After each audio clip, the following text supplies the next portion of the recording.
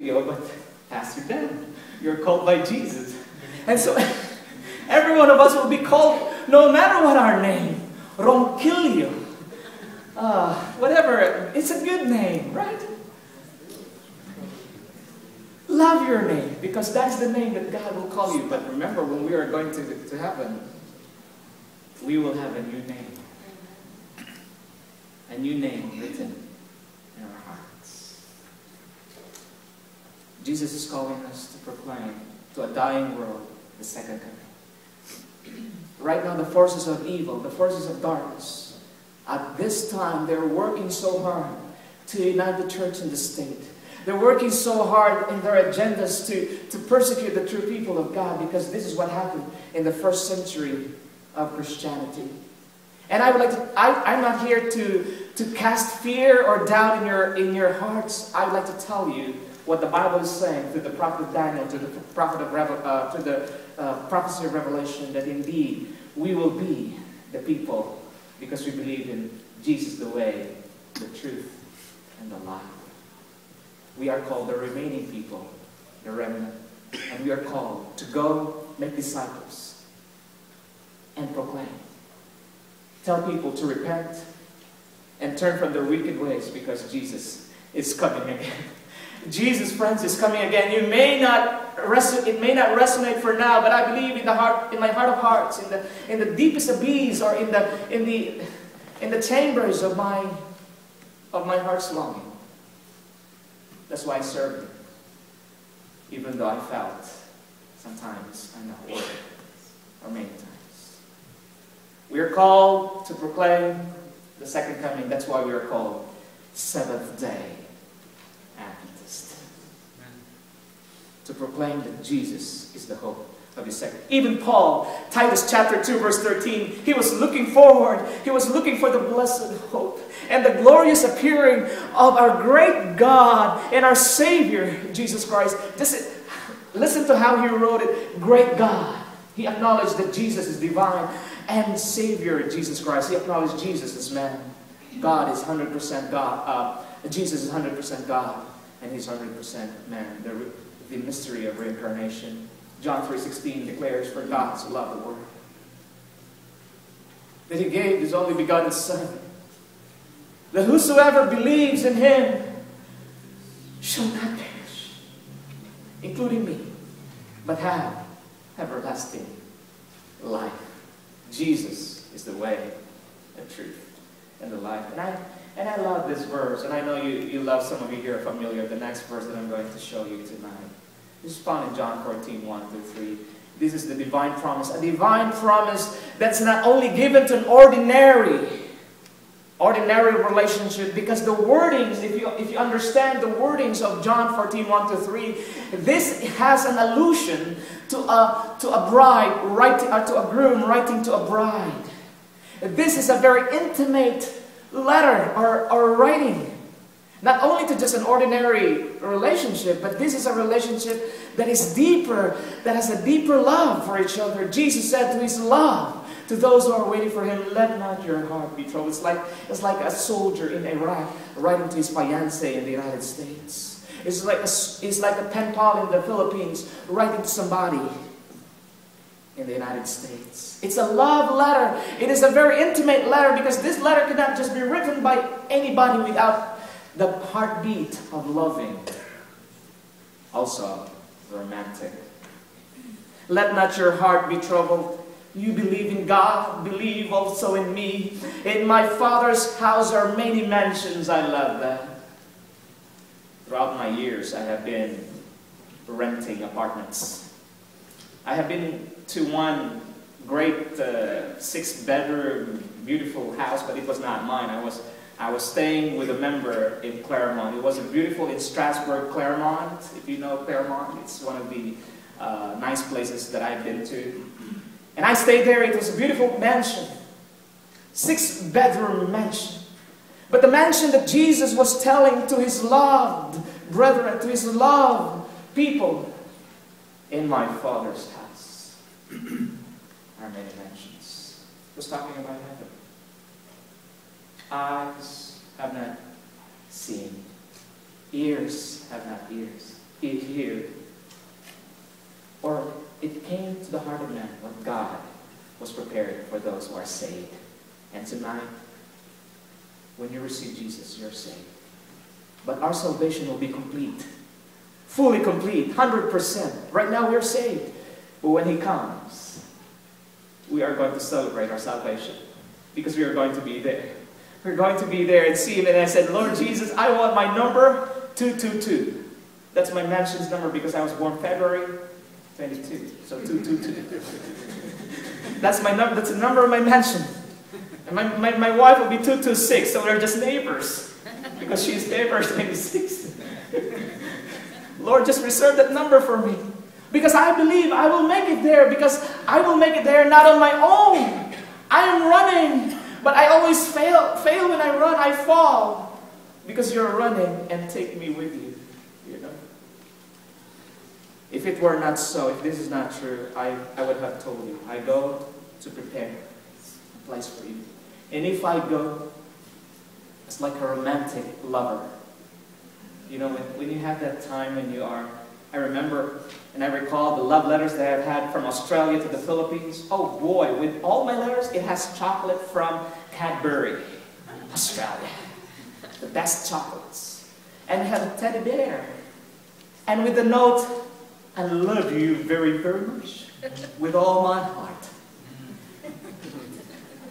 I will come again. And sure enough, I fulfilled my promise. Amen? Amen. At my appointed time, at my appointed time, I returned to the Philippines and married my fiancé. Amen. And now, 7 years down the road, happy and blessed. Amen. And if I go and prepare a place for you, I will come again and receive you into myself, that where Jesus is, that where I am, Jesus saying, there you will be, because you are loving. We have a loving relationship. You can only be there if you love one another. If you don't love Jesus, and Jesus doesn't reply or respond, you will not be there. Because not all who calls on Jesus will be saved. That's very clear in Matthew chapter 25. The story was told. It was springtime. 1898. Maybe some of you here were born 1898. No, just kidding. 1898. I remember probably that time Jose Rizal was still in the Philippines, huh? A young, 18 years old, brilliant, bright man by the name of Douglas MacArthur just recently passed the examination at West Point. And you know what West Point is? It's the greatest military institution in the world, I would say, where the strategies and methods are being learned and they're being trained to be officers and gentlemen. So he just passed his examination in West Point. And then his father, Lieutenant Colonel Arthur MacArthur, was promoted to Brigadier General. And he was assigned to the Philippines to free the Filipinos from 400 years of being bonded or bondage from the Spanish colonial rule. 400 years. That's why some of us could speak Cuchilla, that's Spanish. La Mesa, that's Spanish. Si, Señor, that's Spanish.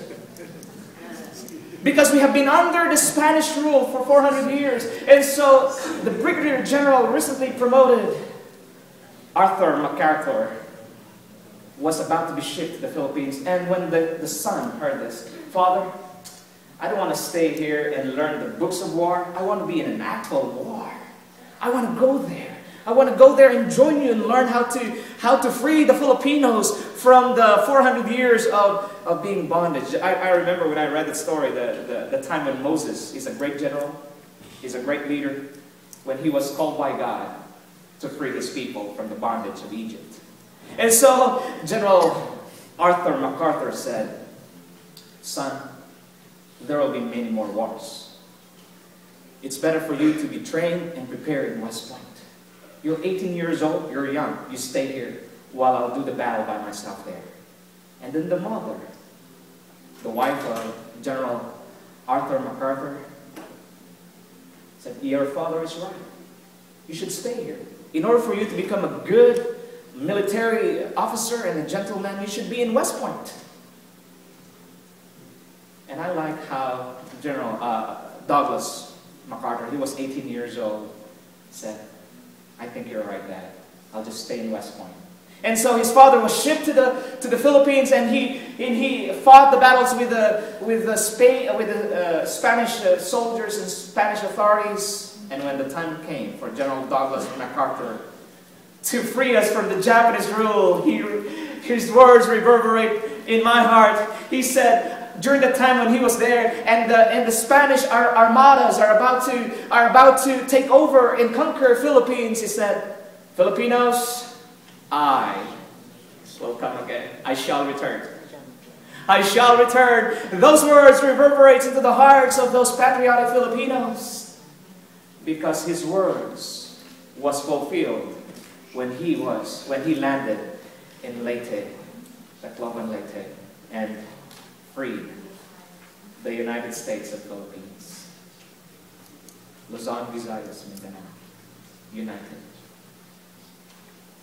Or Republic of the Philippines, excuse me. If General Douglas MacArthur promised that he shall return, how much more our Commander-in-Chief God? 1 out of 25 verses in the Bible talks directly about the second coming of Jesus. And tonight, friends, I want you to remember that Jesus is the reason why we are hoping against all odds, against all hopelessness in this world. There are so many hopeless situations in this world.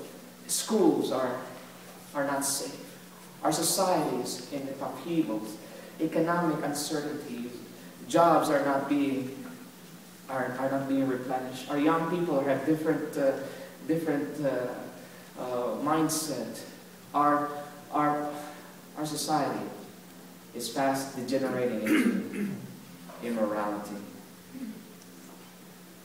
The last verse, which I will expand tomorrow, teaching them to observe all things that I have commanded you in law. I am with you always, even to the end of the age. Emmanuel, that's the theme of the Gospel of Matthew. Emmanuel meaning God is with us. And God is trying to teach us, using my voice, to obey is better than sacrifice. To obey his teaching is better than sacrifice. At the time when he was hanging on the cross, when his last breath was about to give his last breath, the priests were preparing for the animal sacrifices, their tradition. They were trying to sacrifice, but they have forgotten that the Lamb of God,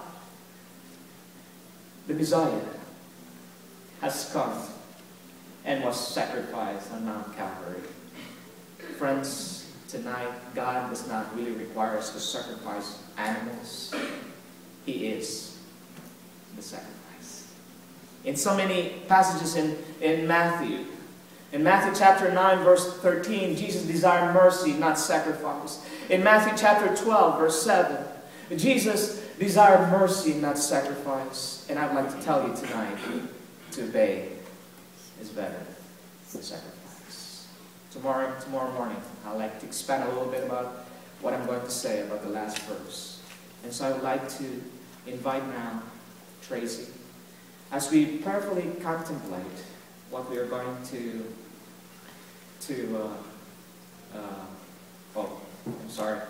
after I leave, as we are about to